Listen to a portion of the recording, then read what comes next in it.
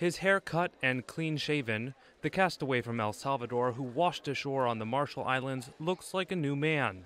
The treacherous story Jose Salvador Alvarenga tells of having spent more than a year adrift at sea and surviving off turtle blood and fish he caught with his bare hands was quick to capture international headlines. Medics at a San Salvador hospital say he's preparing to return home. His mental health is gradually improving.